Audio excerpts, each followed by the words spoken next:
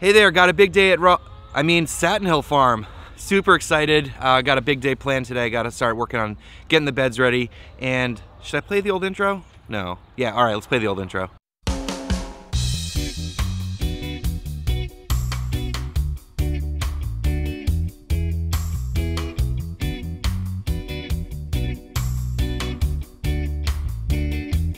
All right, so not putting the intro back in the videos, but for those of you who've been watching since the beginning, a little nostalgia for you. Anyways, first day of bed prep today, and the chickens have started to clear out land for me, but before I do that, gotta move the chickens so they're not getting too angry. Let's do that.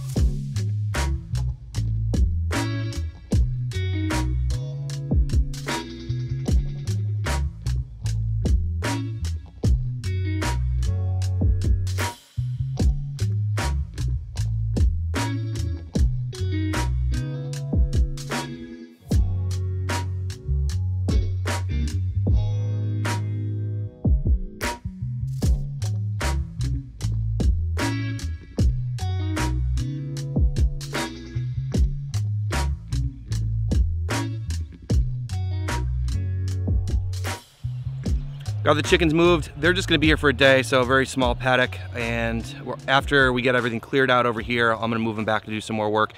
Gene's here today to help out. I don't think he'd miss it for the world. So I'm super happy to have him here. Let me show you what's going on over here and what the plan is. So if you guys got to see the video talking about my plans here, and I'm gonna get more into the details today and moving forwards. So out here is, this is where my beds used to be when I was running my farm before. And so the soil here is fantastic, but since this year, there's been grass out here and I've been grazing the birds out here, so the soil is gonna be awesome. So what we're gonna do is, we're gonna start with two 14 by 100 foot Farmer Friends tunnels, and today we're gonna be doing the ground prep. And what I need to do here is two things. One, I need to do a really shallow tillage here. This is super bumpy and not level, and so I need to get that smoothed out. And so that's one thing. And the other thing is the drainage. And one of the main reasons why I set it up this way was not just because of light exposure, because I have a lot of trees and trying to get it in the middle, but the drainage. And that's gonna be a big part of today's project, is to dig drainage ditches between each tunnel and above the top tunnel so that the water can come off the tunnels, away from the tunnels, and down the hill. So that's gonna be part of the big project here. And I wanna take a second to talk about tillage, because you guys know I am a big fan of no-till, and I am not opposed, and I've said this many times, to an initial tillage. So if you need to, move ground around, like if you need to level things out with a excavator or anything like that, or you need to till, do that first time, get everything squared away, and then don't disturb it anymore. You can start building your beds. So that's what today's all about. We're gonna do a shallow tillage for where the beds are gonna be, and we're gonna dig the drainage ditches, and then I'm gonna move the chickens back on there. So that's the plan.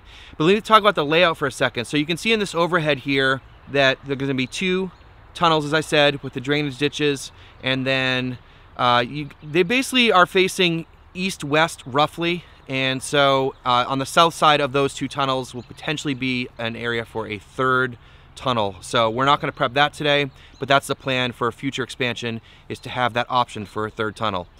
So that's the plan. We're first gonna string out some lines and draw some lines on the ground, and we can start bringing the BCS out here and start working the soil. Before we can get the BCS out, we got all of the stuff marked out. So we have 14 feet for each tunnel, and then the drainage ditches that are gonna be going between the tunnels and above the tunnel, we're gonna use 3.5 feet so that we can use a 4-foot piece of landscape fabric to cover that. So we have this all marked out. We have the first string line going across. We're just gonna paint the ground with some of that marking paint so that we can, when we're running the BCS, we can keep track of where we're at. So we're gonna do that now.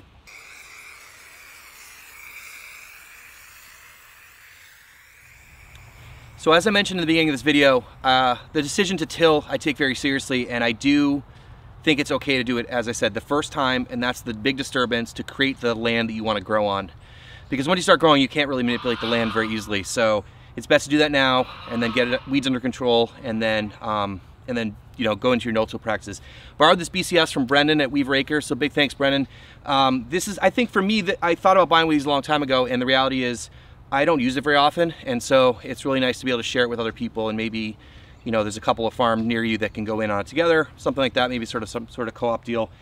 But they're great, they're super powerful, and one of the nicest things about a BCS versus a garden tiller is that you can change out the implements. So this is the tiller that's on here right now, and it's very powerful. But the best thing here is we're gonna use this rotary plow, and I'll show you that in a second. But one thing I wanna point out here, hopefully you can see, is this is the area where the beds used to be, and so the soil is super dark over here. And behind me over here, you can see I have that red clay soil. So you can sort of see the difference here in the soil, what it used to be and what it is now. And I'm just really excited because a lot of the work's been done in building the soil over the last few years here with growing vegetables here and grazing animals and all that kind of stuff. So let me show you the rotary plow and what that looks like. So this is the rotary plow here, and this attaches with the PTO on the back of the BCS. And it's basically just like a corkscrew type deal, and it throws the soil to the side. It's really great for building beds. That's what most people use it for, but today I'm gonna use it to throw the soil out of the drainage ditch into the area that's gonna be where the tunnel is. So we tilled it first to loosen it, and now we're gonna run this guy here and dig out those ditches.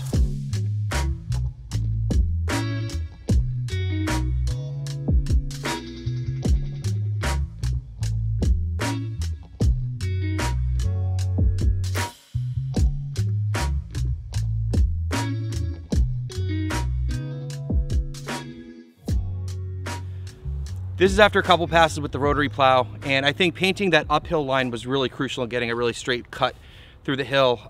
The bottom line got covered almost immediately, so we ran a string line here, and I'm going to take probably one last pass with the plow, and then we'll probably do some hand raking and shoveling just to tidy it up. But man, that thing is pretty cool. So another pass or two with the rotary plow, and this is where we're at right now, and I think it looks amazing.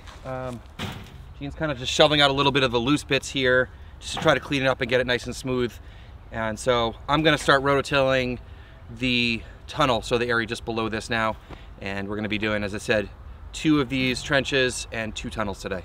Got the rototiller attachment back on the BCS, and now I'm gonna till up this area here. This is for the first tunnel, and just try the goal here is just really to level things out as much as possible. There's a lot of ups and downs.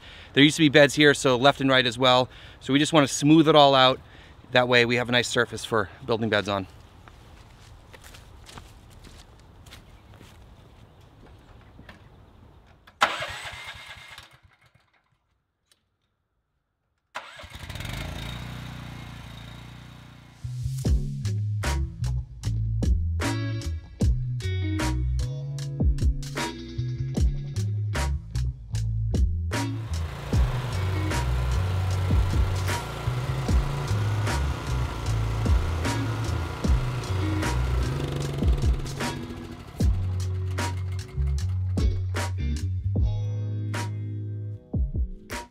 Well, that's a really great start, and I knew it would look like this, and the soil's nice and dark and rich, and it puts things in perspective, like when you're starting a farm and you're working with poor soil, you know, like at Raleigh City Farm in a lot of spots, and it's taken all year to sort of loosen it up and get it looking rich. And I just forgot, like, you know, I put 2 years in building the soil here, and all it's still here. So invest in your soil whenever you can. It always pays back. And so I'm really excited to get this leveled out and stuff. Do a little bit of raking, but after we're done today, we're gonna move the chickens back in here and let them eat anything that germinates and grows for a couple weeks. And you're probably wondering why I didn't tarp, because I usually tarp, but the reality is in the wintertime, I don't have enough time to tarp because there's not enough heat units, and so the tarp is not nearly as effective.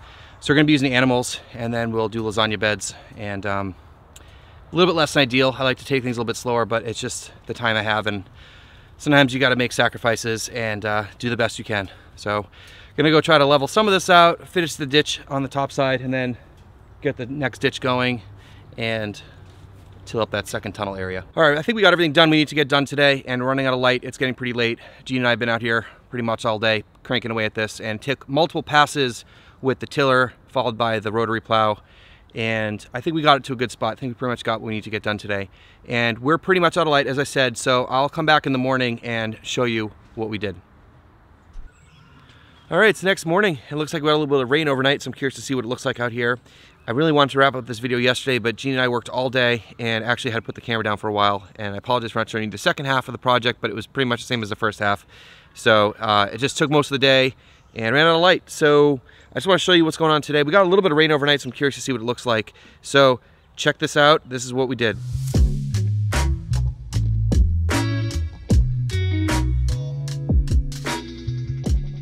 So I'm standing in one of these drainage ditches here, and this is one of the most crucial things, as I've mentioned.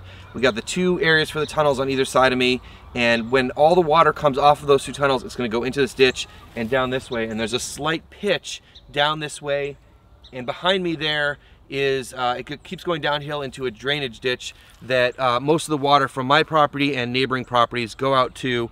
So the natural way of the land here, or the lay of the land here, is that it goes down this way and out that way. So this is gonna be perfect.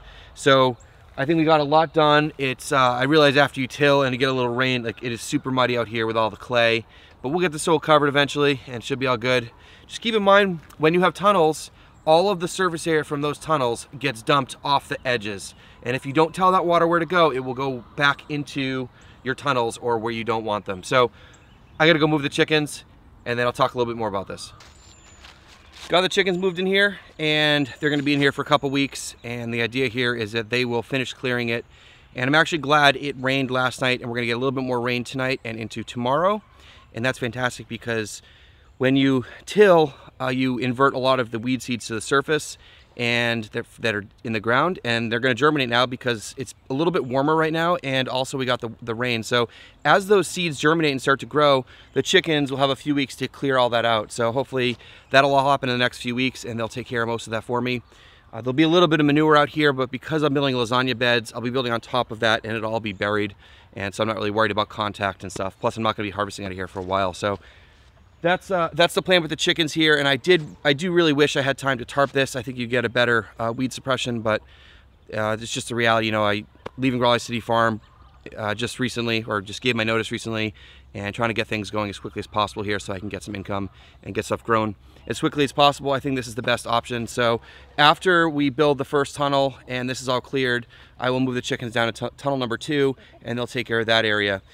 Now, one other thing is I did mention possibly having a 3rd tunnel down there, and that strip of land there is really complicated with drainage and stuff, and I got to move some soil around to get it level, but I don't really want to talk more about that today. But what I want to really stress here, again, today is all about drainage, is you guys know I'm on a hill here, and so the water is going to be coming down the hill this way and into the ditch and then out this way. And so that's sort of how things worked before. I had, when I had my beds out here before, I had ditches or trenches. Wait, what's the difference between a ditch and a trench? I don't even know. I'm sure there's a difference. Water diverting around the beds and down the middle. So when it rains really hard here, as you guys know, if you live in the south or have heavy rainfall, we get a couple inches in a couple hours sometimes, and it moves quick. And so you need a big area for the water to collect and then move away. So that's why I'm not taking this stuff lightly. I've seen it here before, and I've seen it damage and destroy my bed. So taking the time here. So again, water come down the hill and off the tunnels, down and then away. So that's the plan out here, and it feels really great to be working back on my land.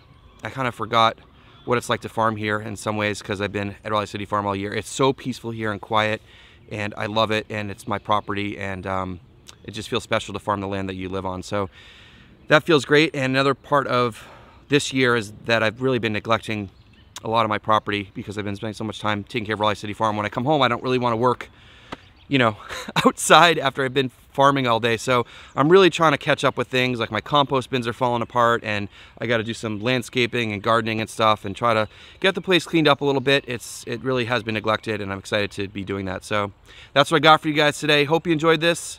Thanks so much for watching. Please hit subscribe, and we'll see you in the next one.